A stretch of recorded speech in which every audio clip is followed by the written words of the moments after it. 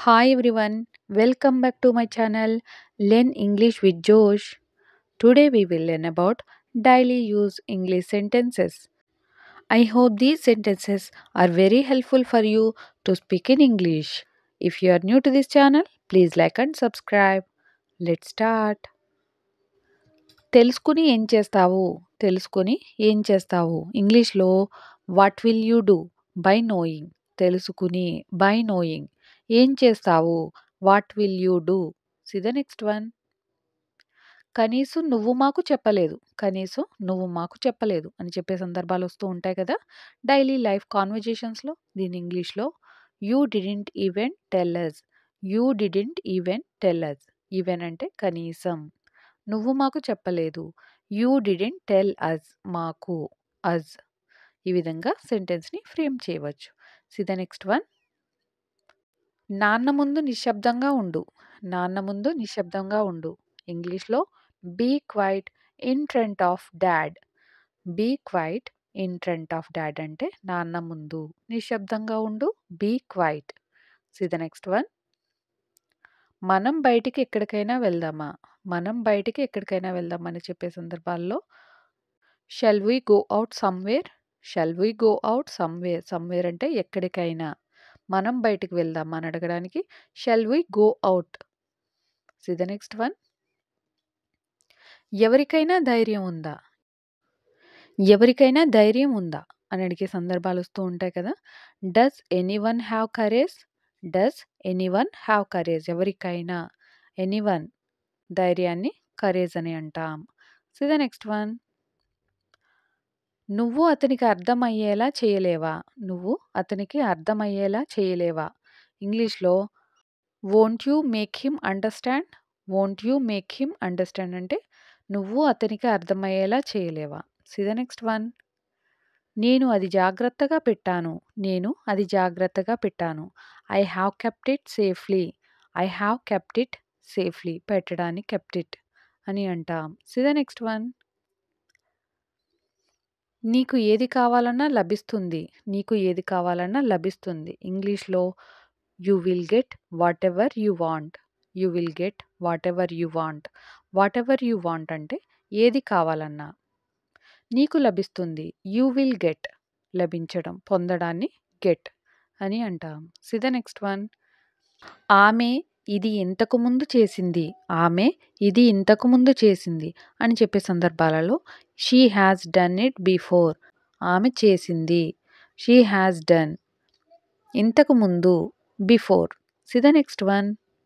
నువ్వు దారి తప్పావా? నువ్వు దారి తప్పావా అని అడిగే సందర్భాలలో have you lost your way? Have you lost your way అంటే నువ్వు దారి తప్పావా? See the next one. నేను నిన్ను వెళ్ళమని చెప్పలేదు. నేను నిన్ను వెళ్ళమని చెప్పలేదు అని చెప్పే సందర్భాలలో I didn't ask you to leave. I didn't ask you to leave. See the next one. నువ్వు అడిగిన దాంట్లో తప్పు ఏమీ లేదు. నువ్వు అడిగిన దాంట్లో తప్పు ఏమీ లేదు అని చెప్పే సందర్భాలు వస్తూ ఉంటాయి కదా! Daily life కాన్వర్జేషన్స్‌లో. దీన్ని ఇంగ్లీష్‌లో there is nothing wrong in what you asked. There is nothing wrong అంటే తప్పు ఏమీ లేదు. నువ్వు అడిగిన దాంట్లో వాట్ యూ ఆస్క్డ్.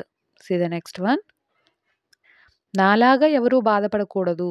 నాలాగా ఎవరు బాధపడకూడదు. ఇంగ్లీష్‌లో nobody should suffer like me. Nobody should suffer like me. Nobody అంటే ఎవ్వరు నాలాగా బాధపడకూడదు. Should suffer like me. See the next one. నాకు వెనక్కి వెళ్ళాలని లేదు. నాకు వెనక్కి వెళ్ళాలని లేదు. ఇంగ్లీష్‌లో I don't want to go back. I don't want to go back. Go back అంటే వెనక్కి. నాకు వెళ్ళాలని లేదు. I don't want to go back. So the next one. నీకు నువ్వే అన్నీ చేసుకోలేవు. నీకు నువ్వే అన్నీ చేసుకోలేవు అని చెప్పే సందర్భాల్లో ఇంగ్లీష్‌లో ఈ విధంగా చెప్పాలి. You can't do everything by your self. You can't do everything. Everything అంటే అన్నీ. నీకు నువ్వే by your self చేసుకోలేవు. You can't do. ఈ విధంగా ఫ్రేమ్ చేయవచ్చు. So the next one. అనవసరంగా నాతో మాట్లాడకు. అనవసరంగా నాతో మాట్లాడకు అని చెప్పే సందర్భాలు వస్తూ ఉంటాయి కదా! Don't talk to me అన్నెసెరీలీ. అన్నెసెరీలీ అంటే అనవసరంగా. నాతో మాట్లాడకు. Don't talk to me. See the next one. నేను ఈరోజు చాలా అలసిపోయాను. నేను ఈరోజు చాలా అలసిపోయాను. ఇంగ్లీష్‌లో I am very tired today. I am very tired today అంటే అలసిపోవడాన్ని టైర్డ్ అని అంటాం. See the next one. దయచేసి అలా అనకండి. దయచేసి అలా అనకండి అని చెప్పే సందర్భాలలో please don't say like that. Please don't say like that. See the next one. భోజనం రుచిగా ఉందా? భోజనం రుచిగా ఉందా? అని అడిగే సందర్భాలలో is the food tasty? Is the food tasty? See the next one. అతడిని ఇబ్బంది పెట్టకు. అతడిని ఇబ్బంది పెట్టకు. ఇంగ్లీష్‌లో don't bother him. Don't bother him. ఇబ్బంది పెట్టడాన్ని బాదర్ అని యూజ్ చేస్తాం. See the next one. నేను ఇంకెప్పుడైనా వస్తాను. నేను ఇంకెప్పుడైనా వస్తాను. ఇంగ్లీష్‌లో I will come some other time. I will come some other time అంటే ఇంకెప్పుడైనా. నేను వస్తాను. I will come. See the next one. ఇది నాకు గుర్తు చేయి.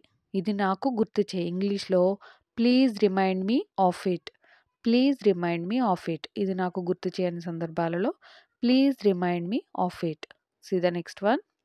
నేను నిజమే మాట్లాడుతున్నాను. నేను నిజమే మాట్లాడుతున్నాను అని మాట్లాడే సందర్భాలలో I speak the truth. I speak the truth. See the next one. మీరేమైనా చెప్పాలనుకుంటున్నారా? మీరేమైనా చెప్పాలనుకుంటున్నారా? ఇంగ్లీష్‌లో do you want to say something? Do you want to say something? Something అంటే ఏమైనా. See the next one. మా మధ్యలో ఏమీ లేదు. మా మధ్యలో ఏమీ లేదు. ఇంగ్లీష్‌లో there is nothing between us. There is nothing between us. ఏమీ లేదు. There is nothing. మా మధ్యలో బిట్వీన్ అస్. ఈ విధంగా చెప్పవచ్చు. See the next one. మీరు ఒక పని చేస్తారా? మీరు ఒక పని చేస్తారా? అని చెప్పే సందర్భాలు వస్తూ ఉంటాయి కదా! ఇంగ్లీష్‌లో ఏ విధంగా చెప్పాలి? Will you do one thing? Will you do one thing? One thing అంటే ఒక పని చేస్తారా? See the next one. దీన్ని జాగ్రత్తగా పట్టుకో. దీన్ని జాగ్రత్తగా పట్టుకో. ఇంగ్లీష్‌లో hold it carefully. Hold it carefully. వెళ్ళి చదువుకో. వెళ్ళి చదువుకో అని చెప్పే సందర్భాలలో గో అండ్ స్టడీ. వెళ్ళడాన్ని గో అంటాం. చదవడాన్ని స్టడీ అని అంటాం. See the next one. నేను తెలుసుకోవాలనుకుంటున్నాను.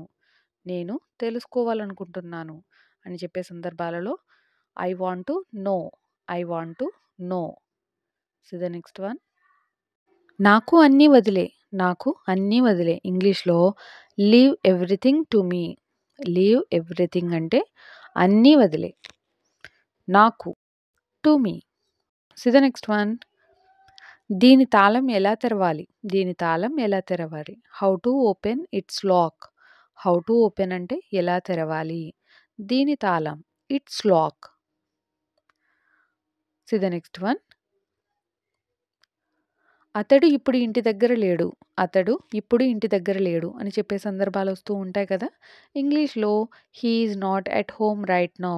He is not at home right now అంటే అతను ఇప్పుడు లేడు. Right now.